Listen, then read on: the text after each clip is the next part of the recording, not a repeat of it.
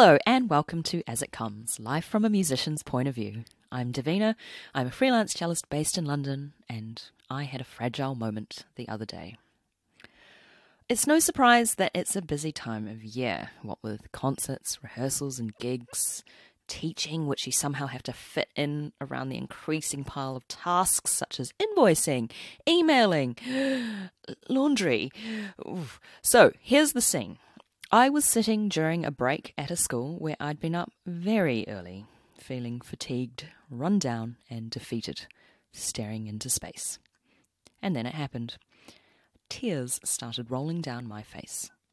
In the words of Jerry Seinfeld, I thought, what is this salty discharge? It's been a long time since I've felt so overwhelmed that I've cried that it really caught me off guard. Thinking about it now, there were so many contributing factors as to why that happened. Tiredness, cold, having to work in a damaging system that enables and facilitates the most entitled in society, hunger, hanger. My mum had just texted me at this point about something completely unrelated. She must have been up quite late, as New Zealand's 13 hours ahead of the UK.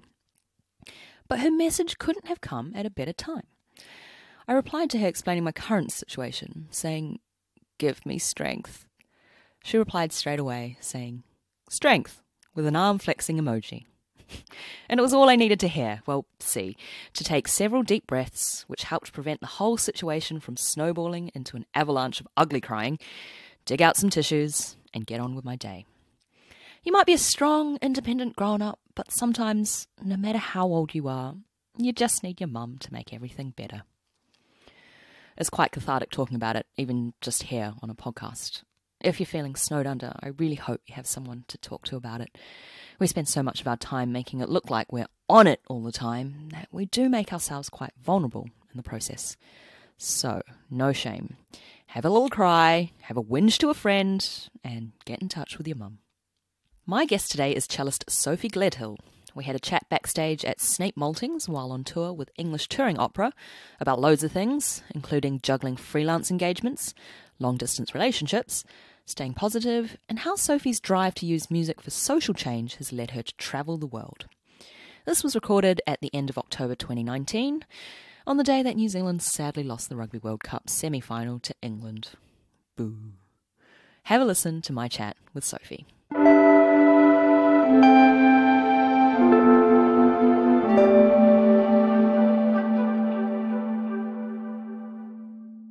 Thank you for joining me today on the podcast. I'm very excited to be here. So, just to set the scene, we are backstage at Snape Maltings. You may or may not be able to hear a flute player practicing something in the background. No idea, don't recognise it. No. What, the sound of the flute? Oh, no, I think I'm there these days. Doesn't sound like the opera we're performing, though. It doesn't, does it? And why are we here? I'm not getting existential. I was going to say, wow, it's a big opener.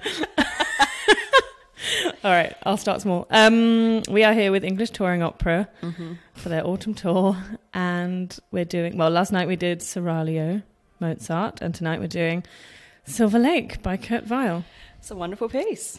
It is. No one knows it, but they ought to. No, and it's, funnily enough, it's all about a pineapple. Yeah. Well, not completely about pineapple, but the pineapple is... Pineapple is the star of the show. It features quite heavily in this opera, doesn't it? Yeah. Yeah. What do you like about performing opera? I love feeling like I'm part of something much bigger. So I like feeling like a small cog in a very large machine. I love being able to work with people, the singers on stage and the set designers, not that we work with them directly, but you feel like you're connected to them in some way. And the whole Wagner idea of the long German word coming up, Gesamtkunstwerk. Oh, there we are. Done. Just like a whole piece, a whole artwork containing lots of different things, not just music. Yeah. I kind of think with opera, it's almost like the production is recreating something on a grand scale, almost like a film. Yep. Every night. Because as we walked in before, we saw all the set people working away, and here we are waltzing in, recording a podcast.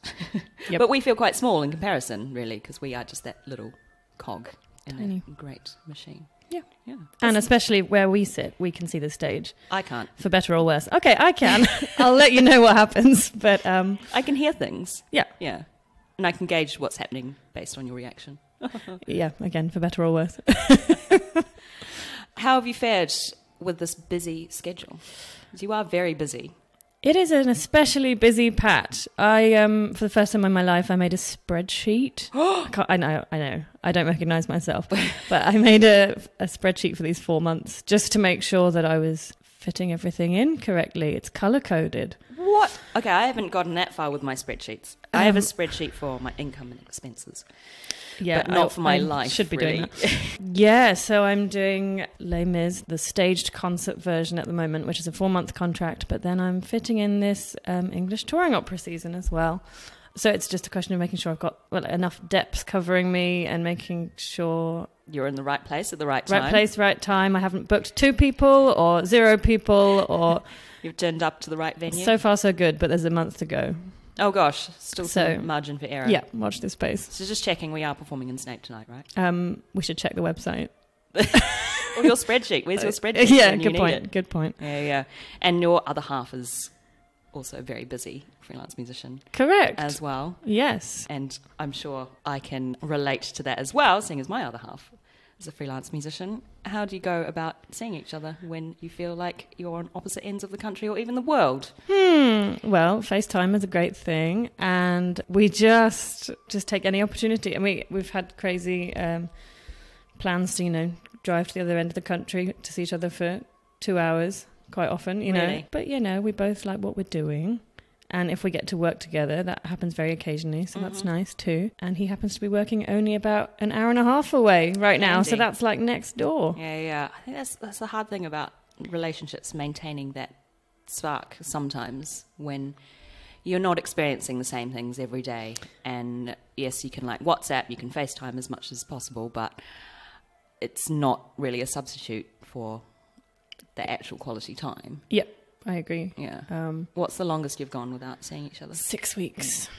Oh, we actually had that this year and last year. He's done a lot of work in India and South Africa. And then this year I was at the Banff Centre in Canada for 5 or 6 weeks. And then last year I was in South America for 6 weeks at a time. So 6 weeks seems to be the magical number.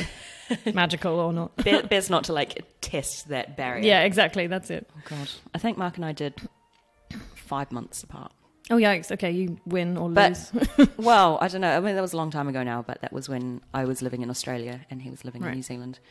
And I would like to say that, it's just a short plane ride away, but that's what everyone says, but it's actually logistically... Yeah, you've got to factor it in to your life. Exactly, because it's still an international flight. You've still got to be at the airport 3 hours in advance. It's just lengthy, and then you see each other, and then it's and then you're tired. I'm really tired. Yeah. And you end up just not really doing anything. Mm-hmm. It's really difficult. Yep. My teacher in Australia actually was in a long-distance marriage with someone who worked in Tunisia. Oh, yeah, that's not easy. But I think it seemed to work quite well for her. She used to say, if we lived in the same country, we'd probably really annoy each other. Right, well, it's good to have these insights. Yeah. I suppose. So it might work for some people, but not for everyone. Each to their own. Yeah, I don't think I could do that. Nope. Yeah. And when will you be in the same city or town together next? 2020. Oh, that's sad. Sorry. I know it's not that far away. No, I know. It's only a few months away. We'll spend Christmas together in Brussels. Oh, lovely. So that's nice. Oh, you have family there, don't you? My brother lives there, yeah. Yeah. Oh, that's really cool. Yeah. So you can enjoy some I was going to say beer, but you don't drink beer, do you? No. Christmas markets. Okay. Glühwein. Yeah. Do they do Christmas markets in Brussels? Oh, yeah. The German... Big one. Oh, they have them everywhere now. Well, they have them in Hyde Park. Yeah, I went to one in Liverpool last year. I mean, they're everywhere. Yeah, the traditional Liverpudlian classic Christmas markets. The Beatles Christmas market. Beatles-themed, shipping port-themed Christmas markets. It's a winner. Keep it. That's brilliant. So I bet you're looking forward to Christmas. Yes, I always love Christmas, though. And actually, I'm very excited because this year, so far, my December has only got Christmas-themed work in it. Really? And to some people, that's probably hell on earth, but I love it. How Christmassy is Christmassy? Because you could have Christmas as in Christmas carols, etc., but then also Christmas messiahs as well. You on board with that sort of thing? Yeah, I'm always up for a messiah, but I haven't got any of those yet. Mm-hmm. There's still time. There is still time. I've got some Opera North stuff, which is... just Christmas concerts. There's Nutcracker and the Snowman in the same thing. Oh, right. Yeah. With the screen, I think. And then another concert, which is just some classics. Yeah. And then a tour of Now That's What I Call Christmas, as in the album, but on stage. Oh, my God. Very excited. How many dates is that? It's just 4, but it's... okay. Yeah, the album on stage, and I'll just be so happy. Well, it's good that you like Christmas, because that might just drive I know certain people insane. I think Christmas divides people, certainly musicians, because whether they like it or not, musicians usually have to play a lot of it, a lot of the Christmas. Play a lot of Christmas. Yep. Yeah. So, I haven't done much of like the Christmassy, well, as you say, things like Now That's What I Call Christmas. Yep. Or anything. But it is generally really, really busy, isn't it? And what I like is that feeling of release when you've, say, like 23rd or 24th of December and you finished your last engagement. I know. You're done until the new year, usually. yeah, and then there's a slight fear of, oh my God, January. That big gaping hole when there's generally less work and a huge tax bill. But, you know, that's the next year. It's fine. That's for later, Sophie, to deal with. Yeah. You haven't turned the page in your diary yet, so it doesn't exist. Well, this is the problem I have, is I don't usually buy my next year's diary until quite late. Right, so, and then so it's not a problem. Well, then it's difficult when people start booking you for things like... The other day I got asked for a concert in March. I'm like, I can't comprehend that yet. That's funny when people away. say, are you free? And you're like, is that a joke? No, I'm busy. I don't know, but I have no way of knowing, really, because I haven't put down any engagements that I might have. They're not written down. Right. Because I have to write stuff down. I can't do a phone diary. No. I'm Filofax all the way. Filofax? Yeah. Do you live in the 90s? Yes. Right. Proudly. But yeah, January is a tricky time, isn't it? But I think important to relish in that quiet period. Yeah, I think if you've had a busy December and you've managed to like save some money, whatever, then yeah, it can be something to look forward to rather than something to be afraid of. Yeah. This period right now, late October, has been quite manic. I think October is often one of the busiest times. Yeah. Yeah. I don't know why that is, though. No. It's like... Because I understand the build up to Christmas and then obviously after the summer, but it's just, it feels like it gets so busy so quickly. It's true. I can't answer that. Who's in charge of these things? I'm here for answers. Who's the master of freelancers? No, there is none, I'm sure. And if there is, we'd really like to meet you. Yeah, but I'm grateful for the busyness anyway. Yeah, no, that's true. And one mustn't complain. Exactly. I suppose. And musicians like to complain, so try to fight against that. Do you find yourself steering away from negative attitudes when you can? Yeah, I always try and remind myself that we're really, really lucky to be doing what we're doing. And there's so many people, like when you play a concert and you meet audience afterwards, they say, oh wow, it must be so amazing doing something you love for a job. And we always go, yeah, whatever, we've heard that so many times. And then you actually think about what they've said. Yeah. You're like, they're right. Yeah. They're so right. And we're getting paid to do the thing that as a child we were just doing for fun, and at some point it just morphs into something, instead of paying to do, you get paid to do. And I know our like travel schedules can be intense and you end up not eating properly and not sleeping properly, and you can burn out occasionally, but then you just have to play one good piece of music and you're like, yes. Yeah, totally. There are moments where I feel I have to pinch myself, remind myself, oh, you can play the cello. Yeah. It's something that a lot of people would really love to be able to do. And I'm really grateful to my 5 or 6-year-old self for choosing the instrument when I did and sticking with it. So you chose the cello. What made you choose the cello? I did. So I was a weird child. You know, people are always like, oh, were your parents pushy? I'm like, no, I was pushy. My parents just supported me in my pushiness. I was desperate to play an instrument. So when I was 3, I asked my mum to teach me recorder. Really? And then after about a year, I said, actually, can I play a real instrument? Sorry, recorder players. I actually love the recorder. But I wanted to play an instrument that I could play in an orchestra. Yeah. Like stuff that I'd learnt about at school. Or no, I wasn't at school yet. Where was I? At Monkey Music or whatever I went to. So I went to my local music school, Harpenden Musical. For some reason, they just decided when I was 5 that I was a string player. Really? It's based on my personality maybe, or... Curved fingers. Yeah, no idea. No idea. Maybe because I was just a quieter person than my sister and she's a wind player. Oh, really? What's that thing? Do people think wind players are... Who knows? Loud. Who knows? Maybe they just needed string players in their orchestra at the time. Well, that's true. The endangered instruments. Exactly. Yeah. So they let me try all different string instruments. And my sister was actually there in my ear saying, pick the cello, it's really cool. Oh, that's so nice. And I went, she's right, it is pretty cool. It's big, that's fun. Can't fault the cello. No, and I'm so grateful. Yeah, no, I think, silly thing for two cellists to say, but I think of all the string instruments, it's the best one. We did well. Bravo. We did all right. The reason why I chose the cello is because my best friend at primary school was signing up to do cello lessons. Aww. And I was behind her in the queue. And we were like, oh, should we do cello lessons together? We're so impressionable. So we embarked on Saturday morning lessons together in a pair. And she stopped after 1 year. And I never stopped. And here you are. Yeah. Couldn't kick the habit. Yeah, she was like, you're still going. Yeah. Didn't you leave? Oh, it's really interesting to hear how people get into playing the cello. But of course, I read something on your blog recently. Ooh. How you view the instrument, how you view the cello, and you regard it as the instrument that resembles the human voice the closest. And also it is an instrument to make sound. And this sort of leads on with your creative projects that you've been working towards. Do you want to tell us a little bit about what you've been working on outside of the crazy freelance cello music making? Oh gosh, where do I start? So I basically never feel completely satisfied unless I've got my own individual project going on, even if it's just something I'm thinking about and not necessarily doing. If I've got something else on the go, I feel more like me, like something that I'm really interested in. About 3 or 4 years ago, I sat down and suddenly decided, yes, I want to record one song on the cello from every country of the world. So I'm a travel addict, self-confessed. There's no way I can get to every country in the world. And also my conscience is suffering in terms of flights. Carbon footprint. Yeah, it's an issue these days. I'm like, well, this is also a cheaper way to travel the world. And I started doing research. I started with the letter A. I recorded a song from Afghanistan. And that was just so interesting, even just starting with that one.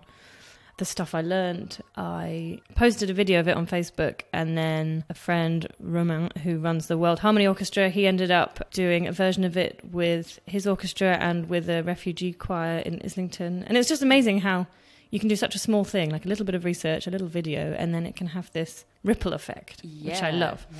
That kind of one song from every country of the world thing is definitely like an ongoing thing that I will kind of just dip in and out of. Mm-hmm. I've had lots of niggling feelings about, well, someone about a year ago said to me, have you heard of cultural appropriation?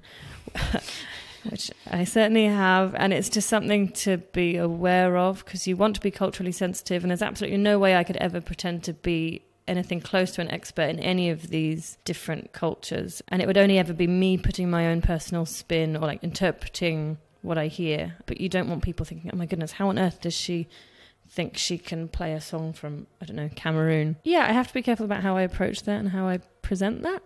Yeah, as you say, it is your own personal spin. Yeah. And that's how art evolves, I suppose, isn't it? Exactly. Everyone's different approach. Yeah, and we don't exist in a vacuum, and it would be sad to think that we did. Mm-hmm. And the world is increasingly globalized, and we have the internet, so you can't avoid these other things. Yeah.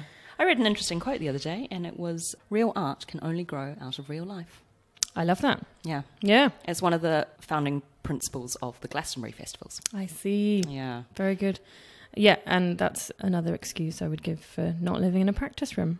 Because you can't create art, real art, with feeling if you've just been in a practice room. Exactly, because what are you trying to say? I think a parallel would be someone doing a speech but not really believing the words they're reading out. Yep, exactly. And you can be technically brilliant and have the most incredible voice, but what are you actually saying? But you'll be caught out because people will know it's not genuine. Yeah. Blah, blah, blah, blah. Yeah, that's the thing. You do see inauthentic performances, I suppose, from people that you can tell they've spent a lot of time in the practice room, and it's, wow, dizzying, but it doesn't have that extra energy or that message behind it. Yeah, and you wonder why they're playing music at that point. Like, are they enjoying this process? You look like you hate your instrument. Yeah, exactly. Allow me to present some other career options. There is that choreography of learning an instrument, going through the motions, but also the message behind it. Yeah, I think that's why it appeals to so many people, actually, because you meet musicians and at first you think, oh, they must be all fairly similar, but then you realise there's so many different breeds of musicians. I mean, like, that's why it must be so fascinating to be on audition panels to an extent. I think it would also be quite soul-destroying as well. Yep. But seeing how every single candidate presents the same piece, you know. Yep. And actually, we were having this conversation last night in our Airbnb. And I think I was ranting at you at about midnight. Sorry. about climbing. Oh, yes. And I was talking about how everyone's approach to the same problem on a climbing wall is different, you know, depending on your strengths, your weaknesses, and your flexibility, your agility. So it must be the same with audition pieces as well. And then how do you prioritize one thing over another? Yeah, and also audition panels can be 10 people sometimes, and they all have different ideas about what they want. So, I don't know, it's a minefield. Just don't do auditions. Yeah. That's the moral of the story, kids. I guess the moral would be just don't take them so seriously. Also that. And so personally. I know. But it's hard, isn't it? Because you feel like you've put so much into preparing for an audition. Yeah, you feel like they're judging you as a whole person in those 5 or 10 minutes. Yeah, sometimes 5 minutes. Sometimes 1. Yeah. First note of Haydn D. Thank you. Yeah, it's meant to be an F sharp, not an F natural. Oh no. Has that happened to you? No, that's not real, by the way. Okay. I was going to say, I'm sure it's happened to someone. I hope it doesn't happen to anyone. I hope it doesn't happen to me. And then how did this project lead onto your exciting travels around the world? You mentioned earlier you went to South America and you've ended up in Banff as well. How did that come about? That idea, recording things from around the world, sort of tied in my love of different cultures and travel and exploring different music, all of these different things, and also just having control over my own project. I know you understand that. Totally. I guess as a freelancer, it can feel like you're not always in control of your schedule or your creativity, your creative output. Yeah, exactly. So it must be really nice to have something where you're your own boss. Exactly. So that was great. And then shortly after I had that idea for the project, I read about this program called the Global Leaders Program. Just saw about it on Facebook, where you see all the best things. Oh, right. That's not true. Was it a Facebook ad? I'm Facebook friends and real life friends with one of the trustees of this program. So she was posting about it saying, this is really great. You know how sometimes you just see something and you're like, wow, this has really arrived at the right time. Maybe it was like creepy Facebook algorithm. Like what happened to me this morning? What happened to me this morning?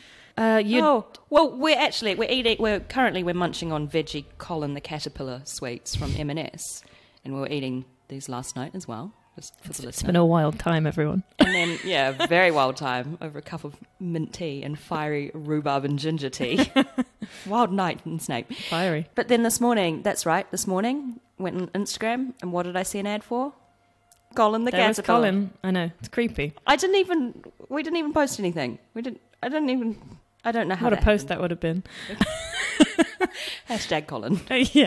It was one of those things, I don't know if I believe in fate, but it felt like it. It was a program, the Global Leaders Program. It's focused on music for social change. In my year, certainly it was for 36 people. They've now expanded. They've got 50 people this year in their cohort. But it's people from all around the world. They're all musicians. Global Leaders Program sounds like people trying to take on Trump, but actually politicians or something, which we should also do. It's all music focused musicians who are already out there working in one way or another, but want to sort of add value to what they're doing and value to their communities, and look at ways that music can help their communities in a very concrete way, rather than just like, oh, maybe if we put a concert out there, someone will come along and it will make them feel a bit better, which is great. Like, I love that too. Some people have described it as like an MBA for musicians, so like a business degree. So it's a 9-month sort of master's level certificate, and we had seminars twice a week online, webinars, if I may, and 12 different modules, and they were all directed by different people from loads of different institutions like Harvard and McGill University, and it was quite America based, but then we had people from Spain and the UK, and it was amazing just to get all these different perspectives. Part of me was thinking, okay, if I do this program, then maybe it can help me kind of solidify what I want to do in terms of my own projects. I can take my kind of wishy-washy ideas about recording songs from around the world and try and turn it into something a solid project that might be able to actually impact other people somehow.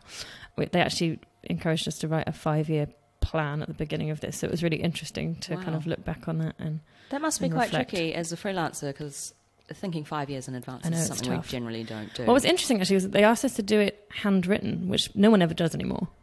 And I think, well, except Davina right here with her llama notebook, everyone, which is fabulous. I'm giving away all my trade secrets. But that was interesting. I think it's basically just to encourage a stream of consciousness. Yeah, I think so. That's how I feel when I write stuff down. Yeah, you can't edit out so easily. No. You go old school. Yeah. Exactly. So that was interesting. And that program was incredible. So it was largely online, but then we had to do 2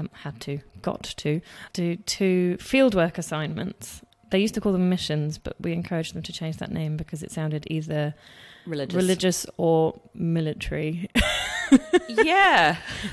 Not what we were about necessarily. No. We did one group fieldwork assignment, so all of us went to Chile and did one of the modules in person out there, and then they split us into smaller groups, I think 7 different groups, and sent us off to different parts of the central region of Chile to work with different socially motivated music programs. So I still can't believe it really happened. I was sent off to the rainforest. It was amazing. So this was last January, which was summer over there. Yep. Again, this is a good way to get over January, everyone. Go to the Southern Hemisphere.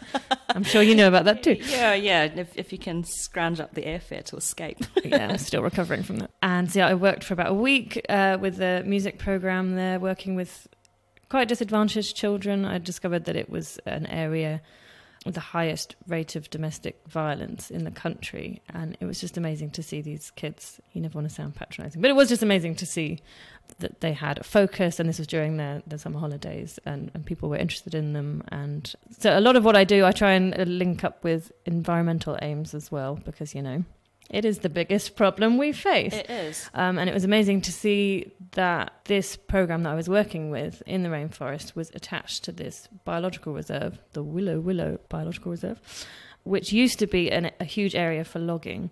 And then somebody, I can't remember their name, in the 90s bought it up and turned it into this amazing ecotourism, I don't know what you call it, resort. No, it's sprawling rainforest. So all of the people that were employed for logging now are employed for ecotourism, and they have these sustainable aims. Yeah. So I'm very much about music programs that are in line with sustainability programs. Yeah. Which leads me to my individual fieldwork assignment. So I did the group thing, and then I flew off to Easter Island. Basically, they gave us a list of about 40 organisations they had a link with around the world and said, where do you want to go? And I saw Easter Island, and I was like, right, sold. Wow. When you arrived, did you feel like this is just surreal? Like, yes. Incredible. Absolutely amazing. The only way you can get there, pretty much, is a direct flight from Santiago, Chile. And because Easter Island is officially part of Chile, it has been since 1888, actually.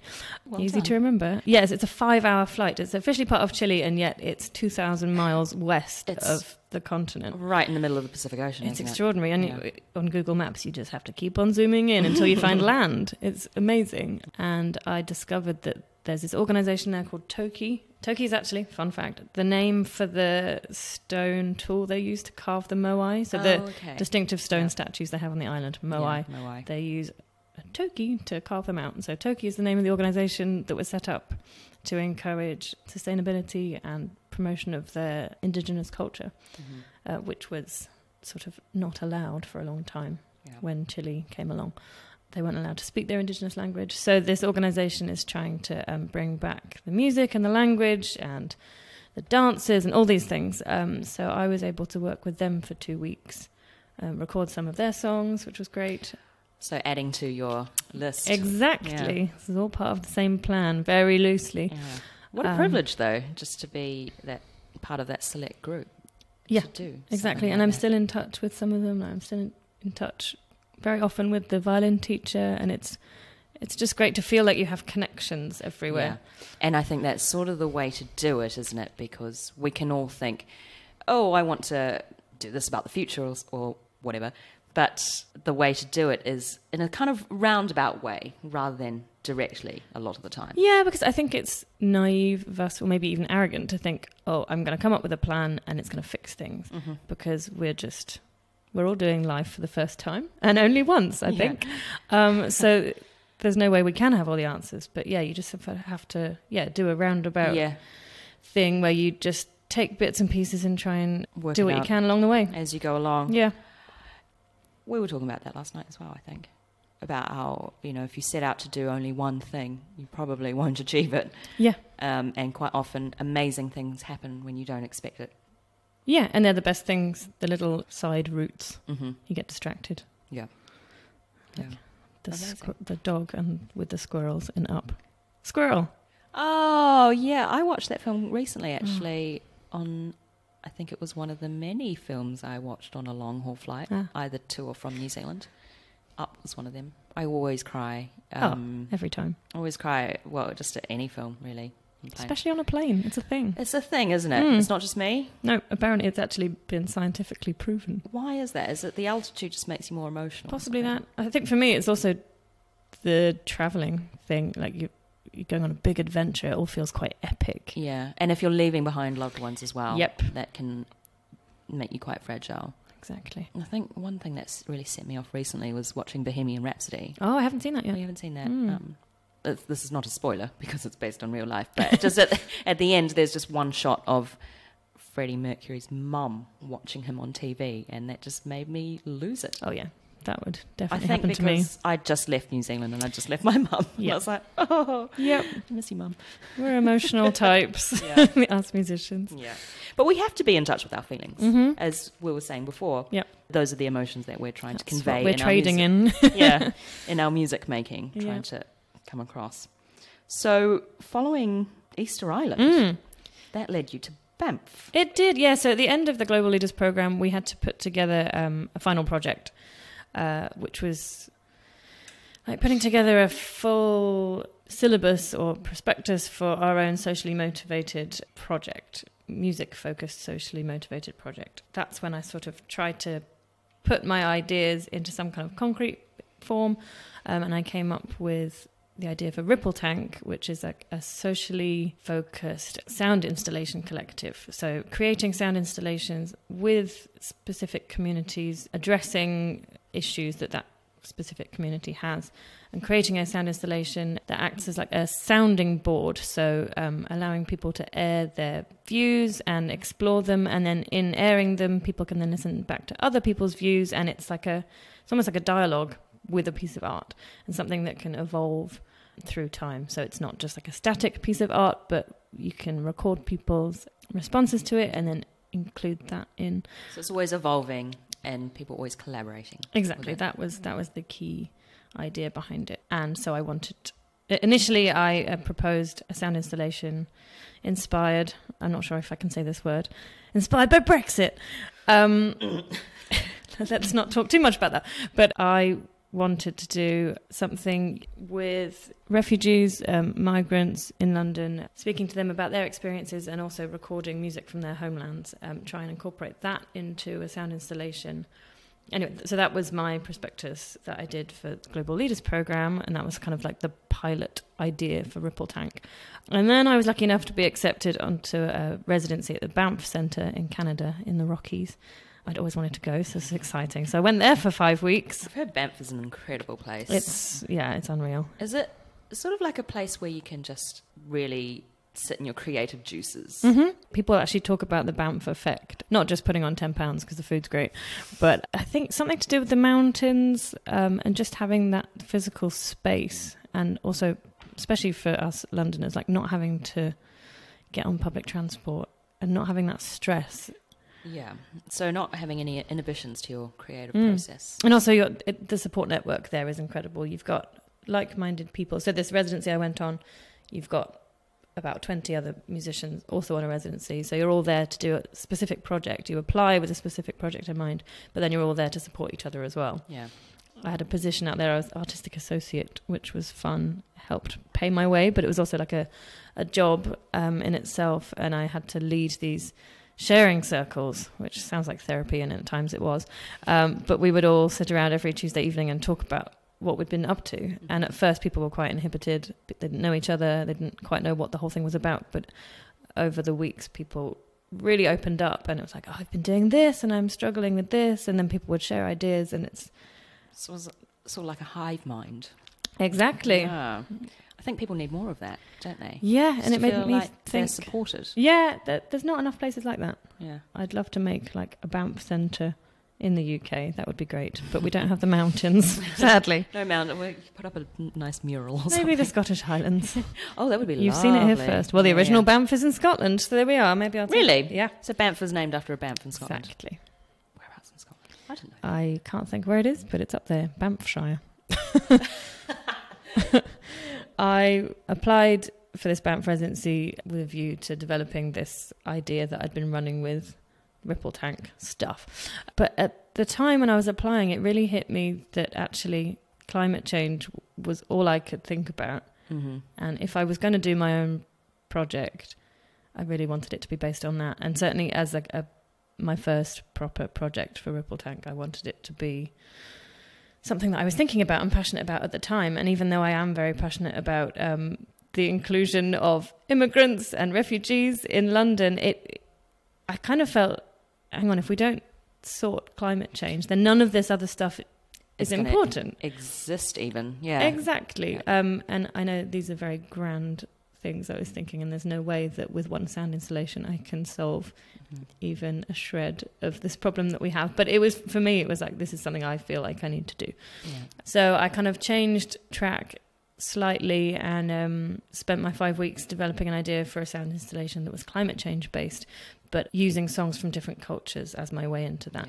Yeah. So I think one of the main issues with humans tackling climate change is that it feels so huge that we can't even begin to comprehend it or believe it even. And so I wanted to think of a way of trying to make it personal. Yeah, and relatable, I imagine. Exactly. So in a way that unites everyone. Yeah. So I wanted to prompt people to think about places that they have been to or places they're connected to that are at high risk from climate change.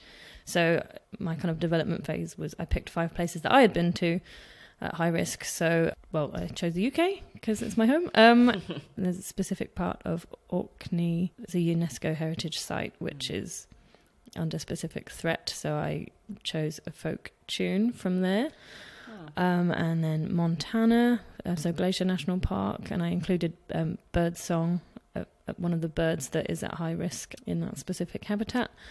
What else? I actually used one of my recordings of the kids on Easter Island. Wow. Easter Island, but sidebar, is incredible because they're actually trying to become the very first completely sustainable island in the world. Wow. So I imagine they're quite high risk. There. Exactly. Rising sea levels. But they also have this unique opportunity. Being a small island, they can work on that sustainability goal relatively quickly compared to a huge country or continent. The communication lines are a bit more open. Yeah, and if they can achieve that quickly, then they become a model for other larger countries. They set an example for the rest of the world. Yeah, so that was great. I really wanted to include them. Anyway, that's what I did. I pieced together pieces from places I'd been to that were at high risk. So that was kind of just like the prototype. But what I would like to do is create a piece where people are able to offer their own places and music. And then it ends up being almost like a kind of homage to these places that might disappear soon. And then suddenly people are like, actually, this is relevant to me. This, because places that people have been to and music relating to that are so much part of people. Mm-hmm. And if you feel like your actual identity is being eroded, that's pretty powerful. Yeah, that's a really good way of putting it, isn't it? And I think easier to comprehend than the facts and figures. Yeah.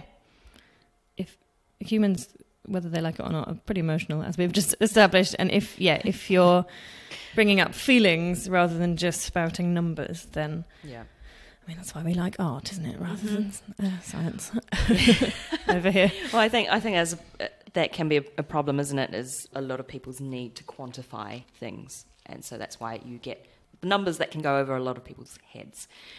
But if you put it in a language such as art, music, that people understand, it hits home a lot harder. It sure does. And I like the idea of a sound installation because it is immersive. So obviously this would include some visual aspect as well. I've got a venue lined up where I can potentially do this for the first time. That's exciting. This great place. I will plug it here because I love it so much. It's called The Exchange in Erith, which is southeast London, and they're new. Well, it's the old library building, and this wonderful couple has taken it on as a project for community artistic projects. So I'm hopefully going to do the first incarnation in there. Exciting. And I imagine with a sound installation, you get people dipping in and out in various states of consciousness, don't you? Because with various sound installations that I've experienced, you might not necessarily realize that you're being part of it.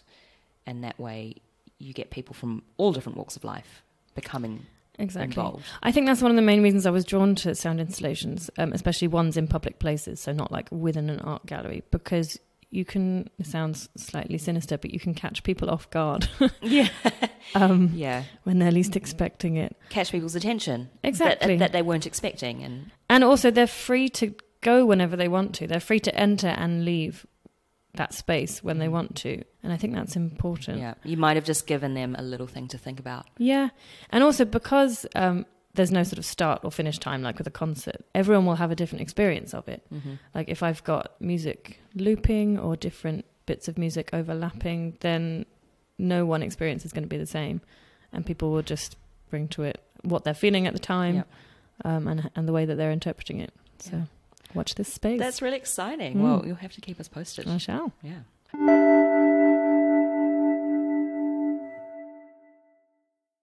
So I mentioned before there'd be some surprise questions. Oh, here we go.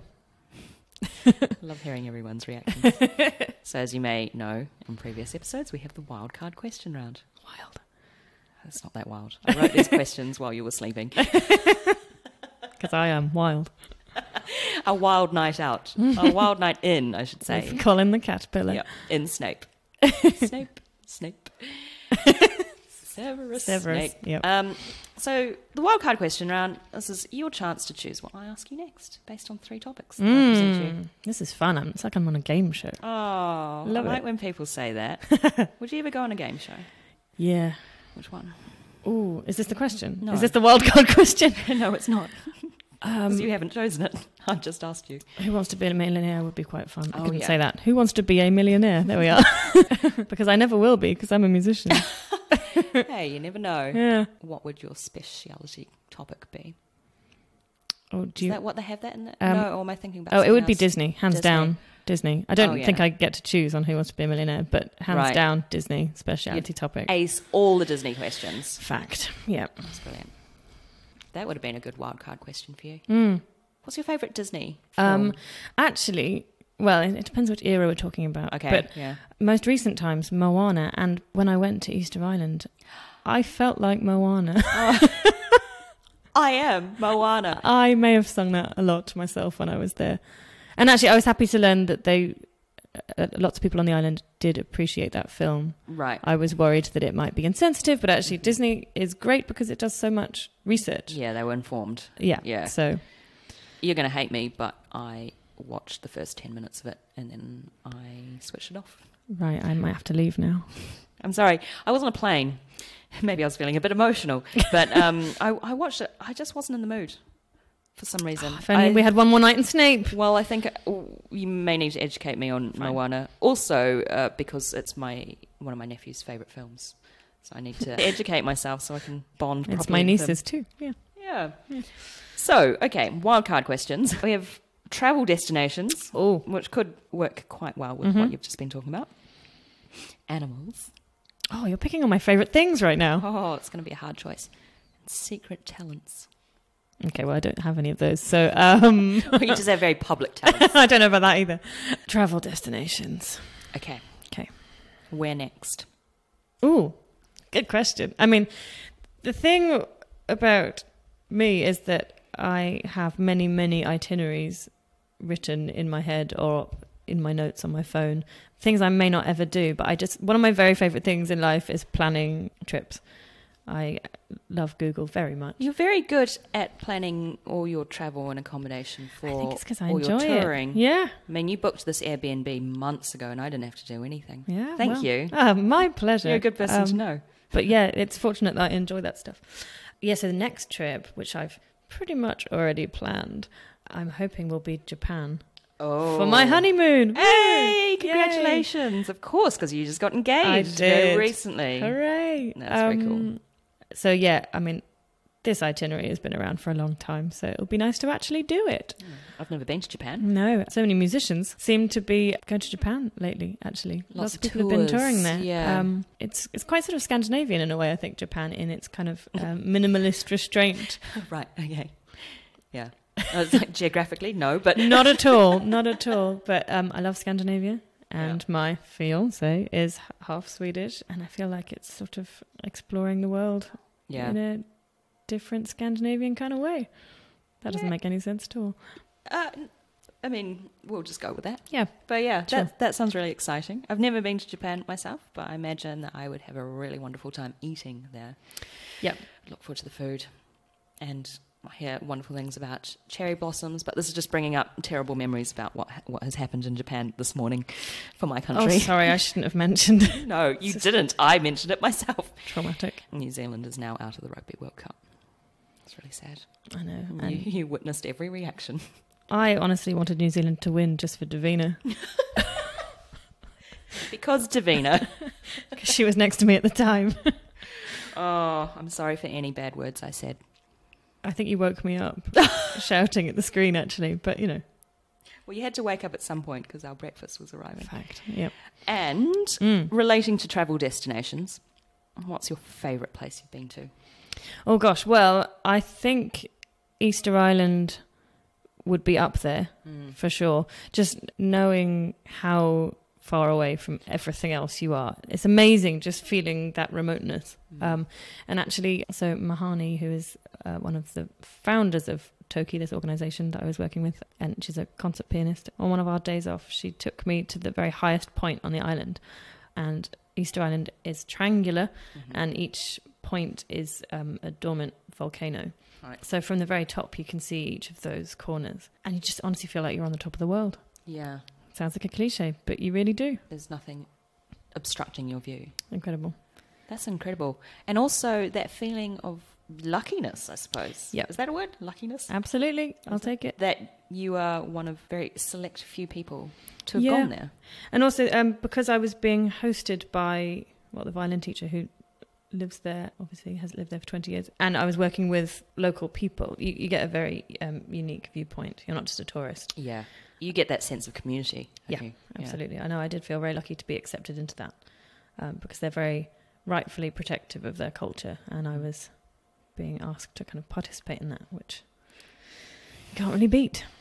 This is related to one of the other wildcard questions that I had prepared, but did you see any good animals on Easter Island? Do you know what? Not so many, because I think because it is so remote. They don't have so many. Lots of the animals I think were brought over with the early Europeans who visited, who found it on Easter Sunday, which is why it's called Easter Island. So it's actually Rapa Nui, that's the indigenous name.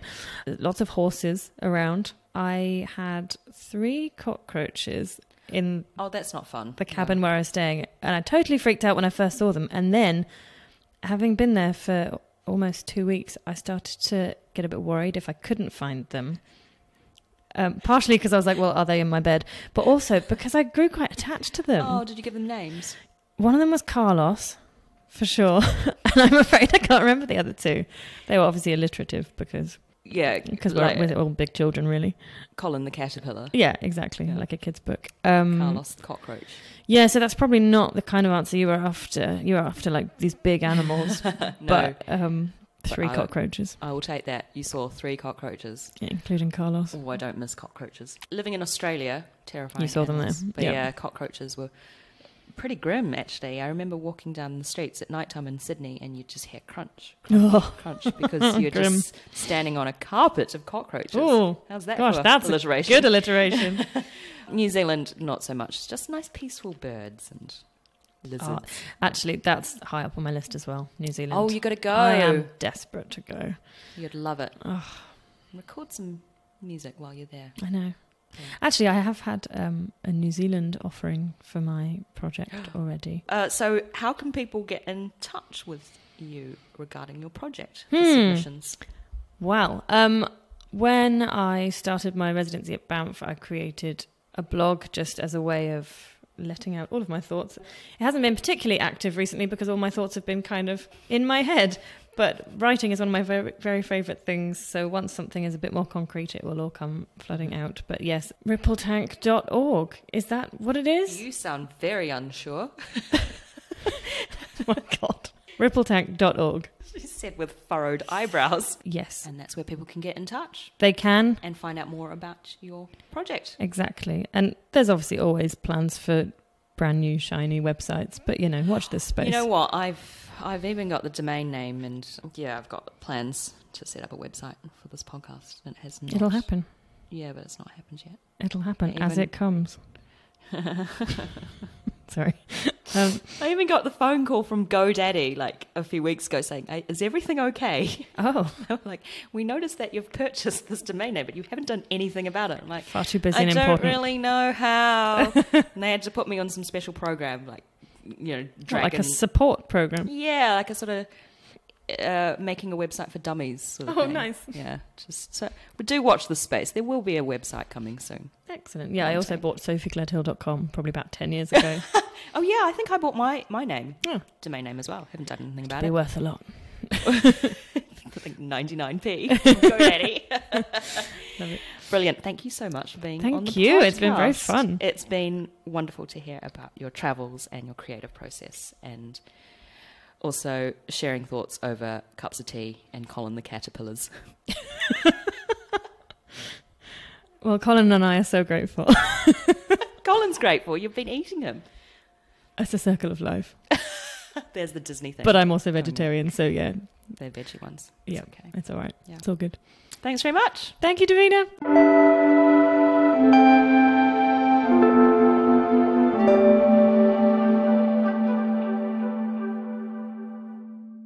Hope you enjoyed my chat with the champion cellist Sophie Gledhill. She's going to appreciate that alliteration. I feel like I could chat to Sophie for ages. We stayed in an Airbnb the night before and chatted well into the night after our first show. She joked, "Oh God, you haven't been recording this whole time, have you?"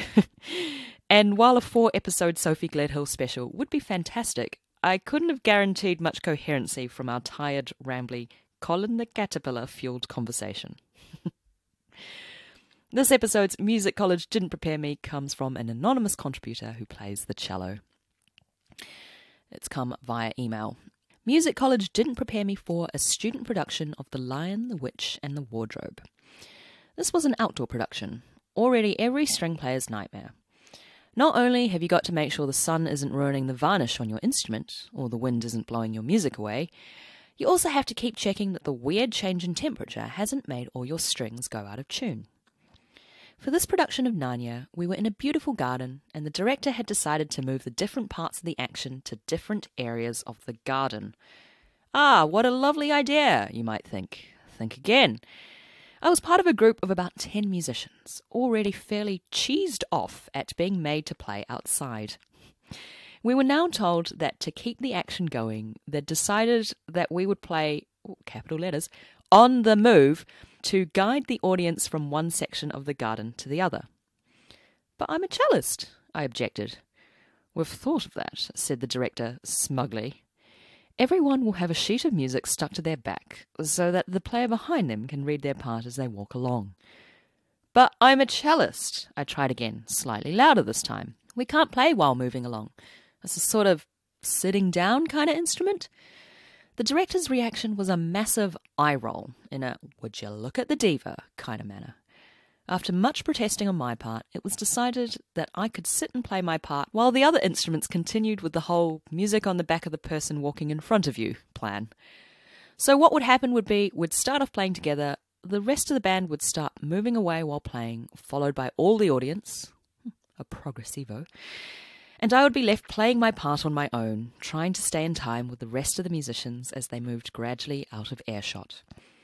This would be followed by a mad frenzy of picking up my cello, music stand and chair, legging it to a different part of the garden as I manoeuvred my way back to the rest of the band, usually amidst annoyed shushing from the audience, where I would then have a few scenes to catch my breath before the whole routine would begin again. Yeah, that sucks. Logistically, it's just a mission playing the cello. You lack the mobility that other instruments have. Even just putting your instrument down, picking it up again is a pain. It takes up loads of space. People just don't seem to see you because you're sitting down. The number of times I've had to swerve to avoid skewering passers-by with my bow. You need the right chair, you need the right surface to put your spike into. There's just so many things to think about. Still, at least it's not the double bass. Thanks, anonymous contributor, for your story. If you have a story that music college didn't prepare you for, then let me know at asitcomespodcast@gmail.com or on social meds. That's it for today. Special thanks to Ros Nagy for my logo and Daniel Elms for my jingle. Cheers to Sophie Gledhill for many informative and entertaining chats throughout that weekend back in October. And thank you for listening. Stay in touch with the podcast by emailing me at asitcomespodcast@gmail.com. Like and follow the pod on Facebook and Instagram at asitcomespod. Remember to rate and review on Apple Podcasts or wherever you get your podcasts and spread the word. Chat to you soon. Bye!